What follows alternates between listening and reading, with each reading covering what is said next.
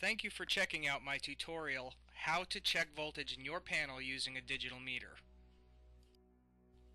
The first step in this process, once you locate the panel in your home, is to remove the screws that hold the faceplate against the panel itself. You'll want to be careful as you're doing this because sometimes wiring will brush up against the set screws, and as you're removing it, cause a dead short. Now, as you remove the last set screw, gently pull the face of the panel away and set it down on the floor off to the side. Next, you're going to want to visually inspect the panel itself, looking for any burnt wiring or any loose connections that might be obvious to the naked eye. In this example, I have two breakers that are shut off. Whether they were tripped off or whether they were shut off manually, it really doesn't matter.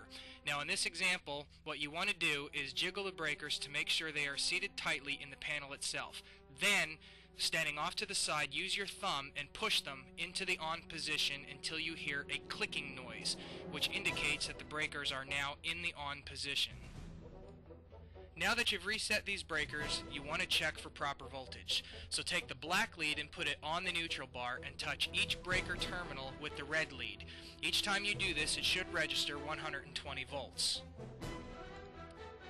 Next, you want to take and check for 220 volts across the breaker.